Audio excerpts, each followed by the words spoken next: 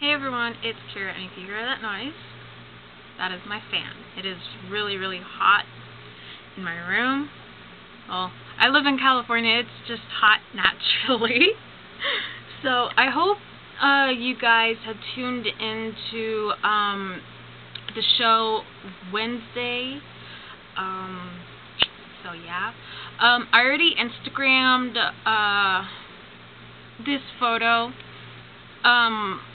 I know I was going to do a video about the Urban Decay Woodstock and the L'Oreal Infallible Glistening Garnet and compare the two, but I had two other eyeshadows in my collection that were like almost like the same kind of color, you know, in the the Magenta family. So two of them are high-end and two of them are drugstore.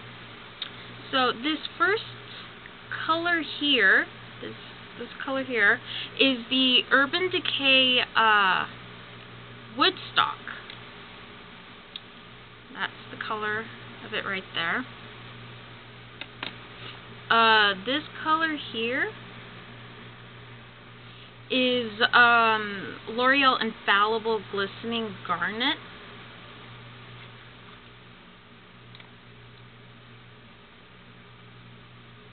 That's that color.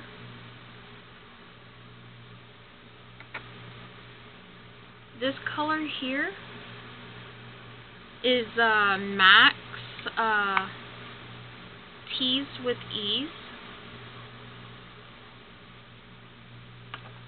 And this last color here is Wet n Wild's Spoiled Brat. Now, I did a tutorial on this palette, but that's that color right there.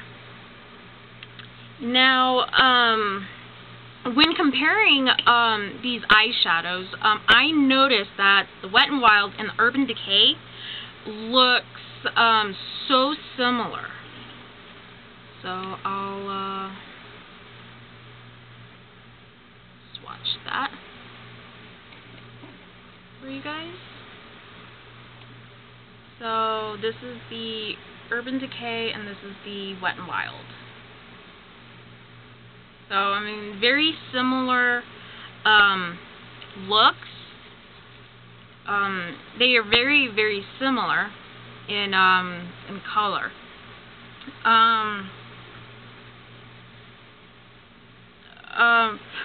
Overall, personally, if you're like looking for like these kind of colors, I would suggest picking up the Wet n Wild and Spoiled Brat.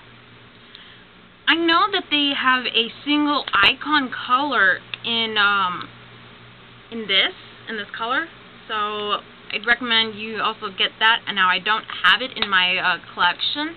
The Walmart by me stopped carrying the single icon eyeshadows. I don't know why.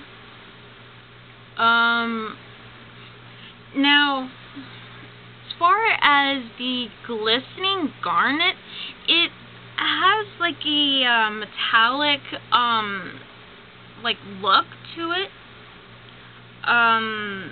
It's different from like all these other colors, but the Urban Decay and the MAC, I mean, they look kind of similar. I mean, of course, the Urban Decay is like a bit brighter and the MAC is a bit darker, but when swatched, because this is the Urban Decay and this is MAC,